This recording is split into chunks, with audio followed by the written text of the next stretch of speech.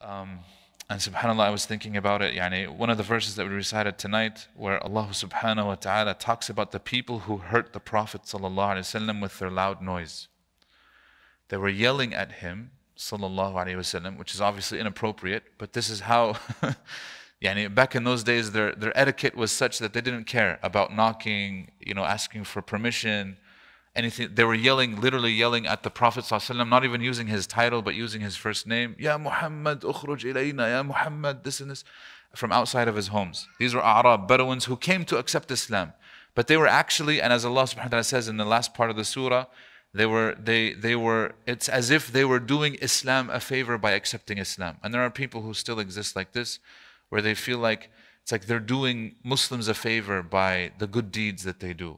Wallahu musta'an. And a person comes to the masjid, it's like he's doing the people of the masjid a favor by coming. The only person that you're doing a favor is yourself. This is why the focus should always be internally. And so these people, what did they do? إِنَّ الَّذِينَ يُنَادُونَكَ, this is the verse. مِنْ وَرَاءِ الْحُجُرَاتِ أَكْثَرُهُمْ لَا يَعْقِلُونَ. Allah subhanahu wa ta'ala is negating to them the idea of thought and mindfulness. The people who yell at you from behind the rooms, which is the rooms of the Prophet ﷺ, his homes, most of them have no minds, they're not mindful.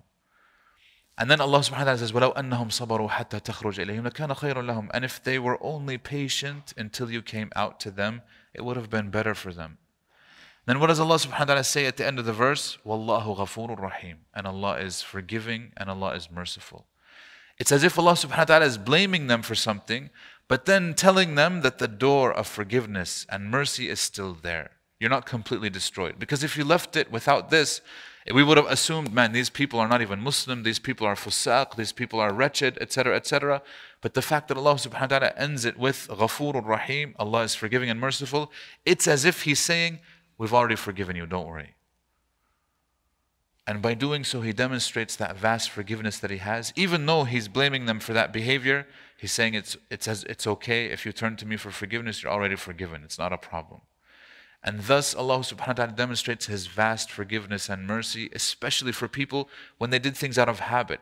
And Allah subhanahu wa ta'ala knows, and we know, that these people's habits and culture was such that they don't do things the right way. And of course for us we get to learn that there's proper ways of getting permission, al-isti'nas, knocking on somebody's door, getting their attention, etc. And this is why Allah subhanahu wa ta'ala demonstrates His forgiveness and His mercy. This is why we should always, no matter the sin that we have, we should turn to Allah subhanahu wa ta'ala for forgiveness and mercy, because we know that He's forgiving and He's merciful. We ask Allah subhanahu wa ta'ala that He indeed forgives us and our family members and our forefathers and our teachers, and that He allows us to reunite with them inshallah ta'ala in jannatihi ya rabbil alameen. هذا والله أعلم وصلى الله وسلم وبارك على محمد وعلى آله وصحبه وسلم أجمعين. السلام عليكم ورحمة الله وبركاته.